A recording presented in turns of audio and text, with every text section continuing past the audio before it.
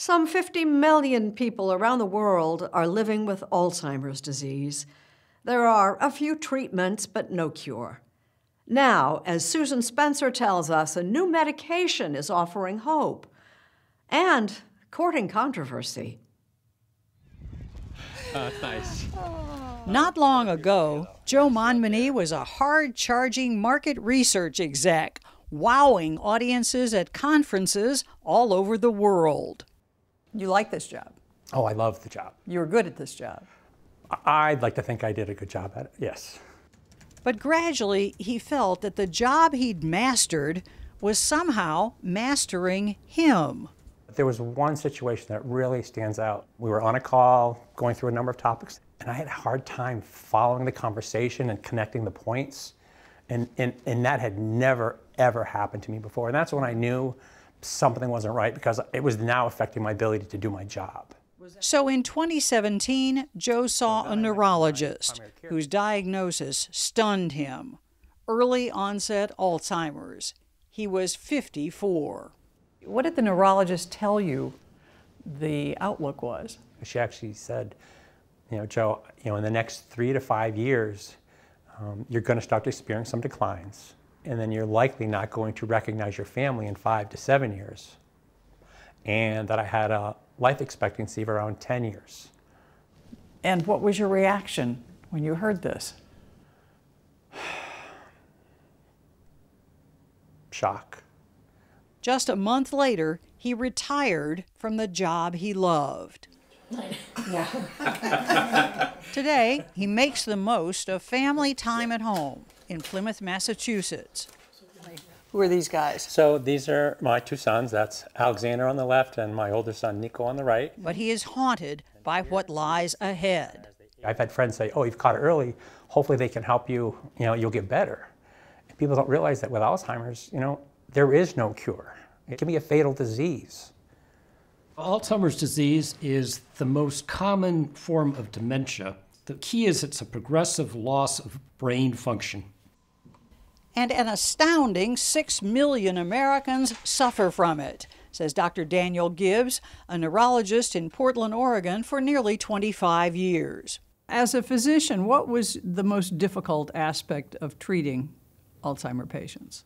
I just felt so hopeless, and it was hard for me to give any hope to the patients because we all knew what was in store. The cause of Alzheimer's disease, broadly speaking, is really a challenge still today. A challenge that so far has evaded answers. But Maria Carrillo, Chief Science Officer at the Alzheimer's Association in Chicago, is nonetheless optimistic. We have hope on the horizon, and that hope is that there are new treatments, not only available today, but hopefully in the near future. One approach goes after the abnormal deposits of protein found in the brains of Alzheimer's patients. They're called amyloid plaques, and they may show up decades before symptoms do. So it's possible that in the future we'll be treating it before it's even symptomatic? That is really the goal, to be able to stop this disease in its tracks, to stop it at the biological time point when proteins are starting to accumulate in the brain that ultimately will lead to those memory and behavior changes that today we know of as dementia. That's the thinking behind Aduhelm, the first new FDA-approved Alzheimer's drug in almost 2 decades. Why are new medications for this disease so few and far between? Well, it's not for want of trying. It's a very complicated disease, is the short answer. The excitement over Aduhelm stemmed from its proven ability to clear those protein formations, the amyloid plaques. Would you take this drug if offered? If I was eligible and if I had the insurance coverage, I would absolutely take the drug. My challenge is the price tag. I cannot afford the $56,000 price tag. $56,000.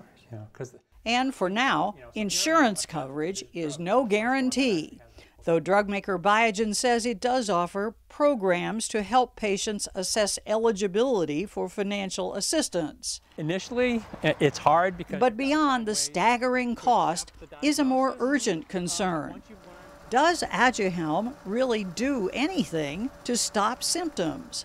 So the new drug that the FDA approved in June targets amyloid plaques very effectively. Unfortunately, the drug doesn't seem to have any clear effect on the progression of Alzheimer's disease. Dr. Aaron Kesselheim is professor of medicine at Brigham and Women's Hospital in Boston.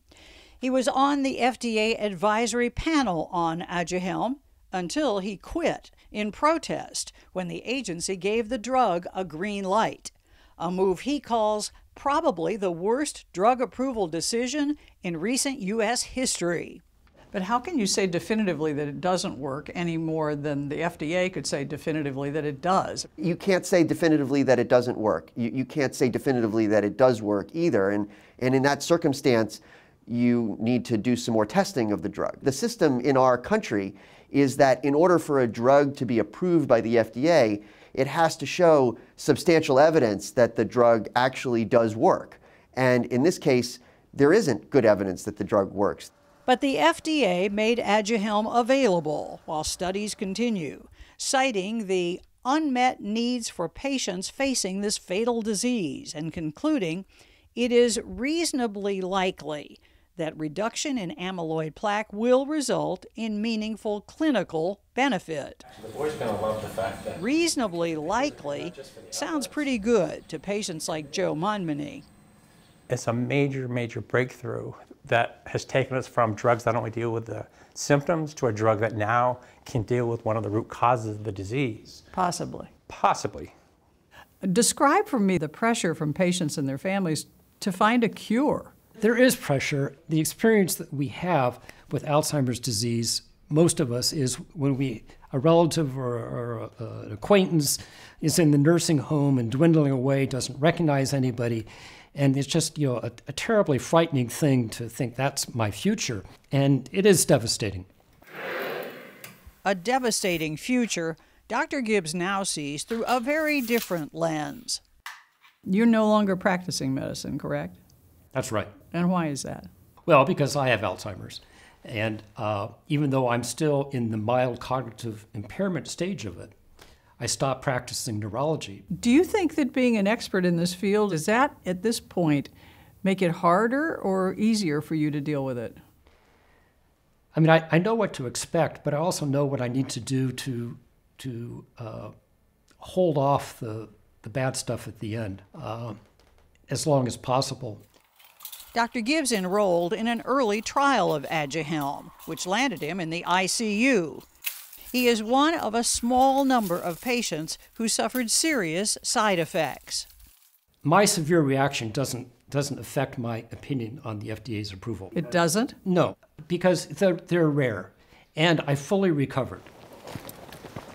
He says he is still optimistic about this class of drugs.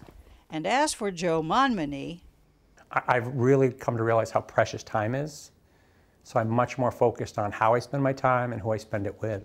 Over there, do you see all of them? Yeah. he says he'd consider any new medication, controversy or not. If you don't take chances, nothing good happens. Yeah, it was really pretty cool. Oh. Yeah.